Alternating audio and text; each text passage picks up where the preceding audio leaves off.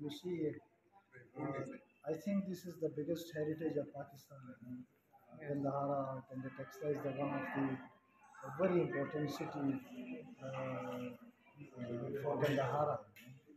And uh, so many people from the foreign country, they love to see this ancient culture and the tradition. So we are very happy that our archaeological department is working and they're extending the museum. So I came here a lot of time and Taxila is a very important city for the tourists. I suggest there are some the managemental issues that those we have to improve. Like the Taxila is divided into two provinces, KPK and the Punjab.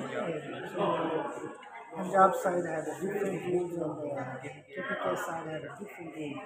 So the foreigners become a little bit confusing.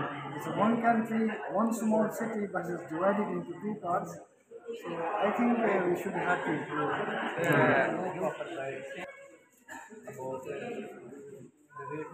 I think so. Yeah, we have to focus, our history and our traditions.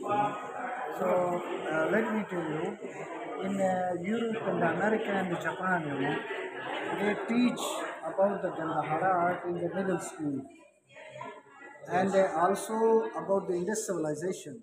But unfortunately, in Pakistan, we don't care about our history and our heritage. There is no such a subject to teach us. So I think there should be seminars about there should be subjects, about history, about heritage. Thank you. Thank you.